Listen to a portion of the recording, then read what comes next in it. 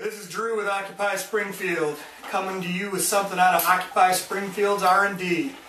We figured out a cheap, easy way to make all kinds of chalk, all kinds of different colors, because what we found is that chalking is a legal way to tag sidewalks in front of places we don't appreciate, like Chase Bank, Bank of America. And now we're going to put some in front of Congressman Schock's office. So we've been making chalk for a couple hours here, and this is how you do it.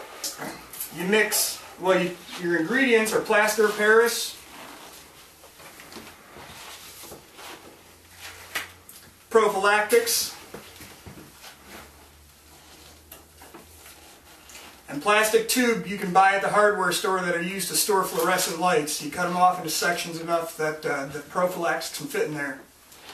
You take 1 cup plaster of Paris, or 1 cup plaster of Paris to 1 cup of water, and then you also mix in 1 tablespoon of tempera paint.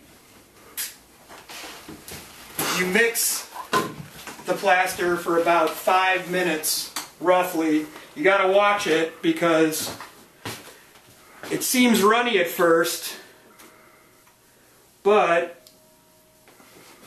as you mix it up, it seems to aerate and it starts thickening up. There's your tempera paint in there.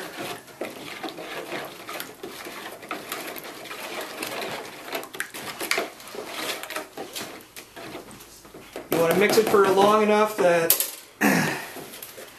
it's still kind of runny, still kind of liquidy, like a real milky milkshake, because then it'll pour. If you wait too long, it will firm up and you won't be able to pour it. But we're about getting ready to pour here. Take a look at the mix.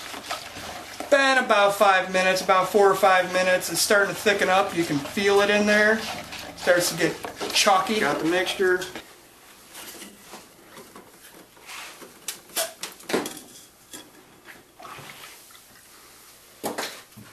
When it pours right, goes right in there.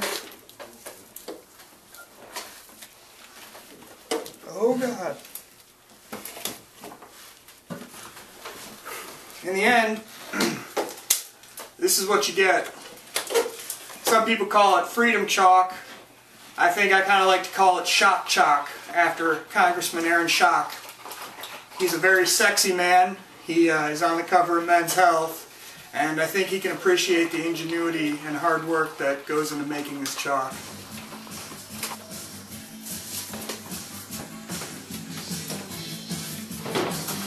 It's been a long night here with Occupy Springfield. About ready for a highlight, the Champagne Jet beers. As you can tell, we've thoroughly destroyed Chris's home. Let this be a warning for those of you who decide to partake in the making of Schock Chalk. It's a messy, messy business making this chalk. The chalk, it grinds at you.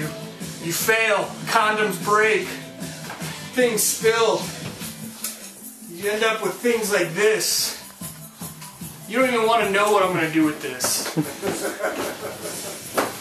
So, I'd like to turn your attention to the large pile of Schock Chalk that we have created. Its distinctive style and unique method of production, I think, will end up making it a very popular way of making chalk for protest purposes, in addition to the fact that it's very cost effective. For some donated paint, a $10 bag of plaster, some water from the sink, and a mess, we got enough chalk to probably chalk Chase Bank, Schock's office, and the local branch of U.S. Bank 3-4 times over. But really, what I want to show you is this.